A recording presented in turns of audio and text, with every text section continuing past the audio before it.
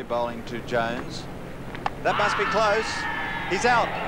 Leg before wicket. Dean Jones for 102. Australia lose their second wicket on 346.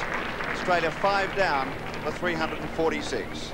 Umpire wasted no time putting the finger up. No, well, if we see here the ball nipping back, and again there's evidence there that Jones's front pad had carried outside the line after the ball had hit his pad, very similar to yesterday.